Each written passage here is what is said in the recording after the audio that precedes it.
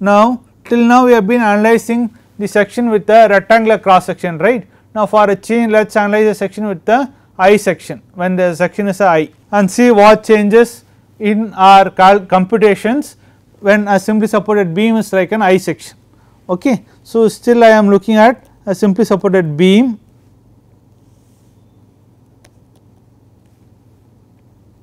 subjected to a uniformly distributed load W, but the cross section is now I shape.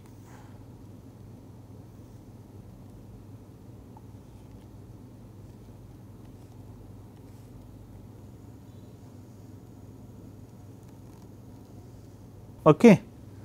Let us assume the following dimensions for this section. Let us assume the web thickness is Tw and depth of web is H. Let us assume the flanges is of width B and thickness Bf and thickness Tf. Let us assume this flange is also of thickness Tf and this flange is of width Bf, same flange thickness and flange width. Okay. Now there are many questions that we have to answer. What is the centroid of the cross section, what is the moment of inertia of this cross section, and so on. Let us deal with each of them one by one. Okay.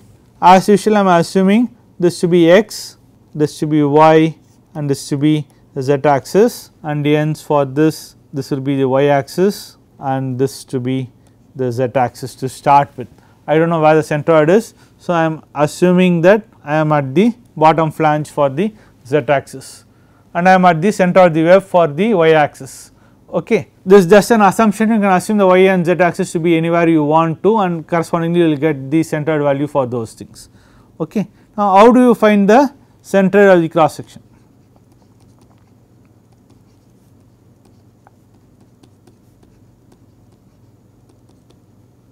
These things you should know already, hence I will go fast. Okay.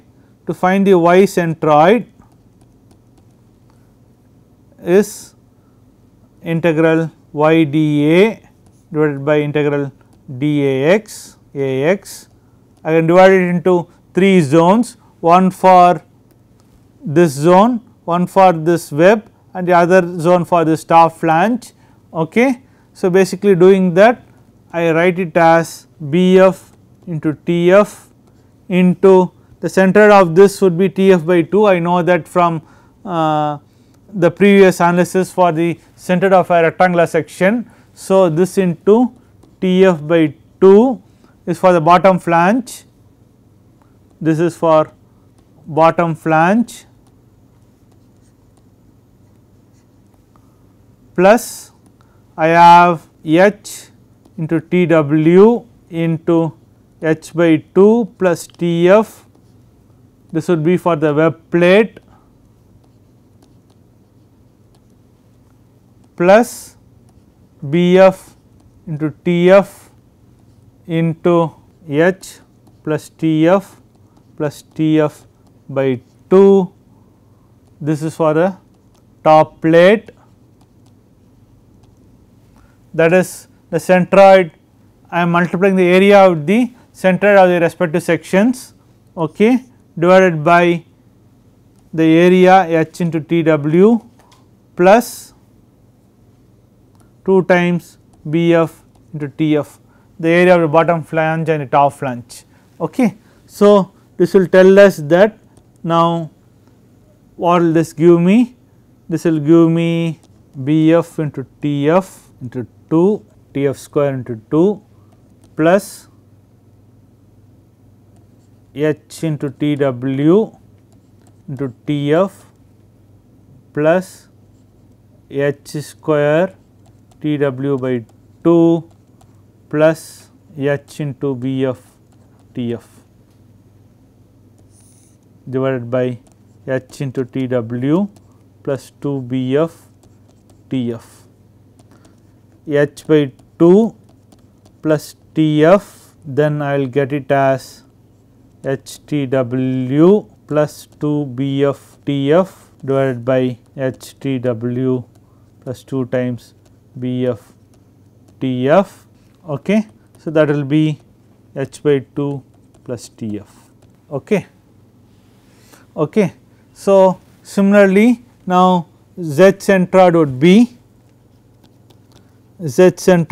be integral A x Z dAx by integral dAx Ax. So, that is going to be Bf into Tf into Z centroid would be Bf by 2. This is for the bottom flange. For the web it is going to be H into Tw, which is the area of the web, into I have to give the position of this web. The CG of this web is assumed as Bf by 2. Okay, this is for the web plate, plus for the top flange is going to be Bf Tf into Bf by 2 for the top plate, top flange, divided by 2 times Bf Tf plus H Tw. It is easy to see that this will be nothing but Bf by 2, which will be your Z centroid. Okay. So, from this we find that where the centroid of this cross section is, right. Okay.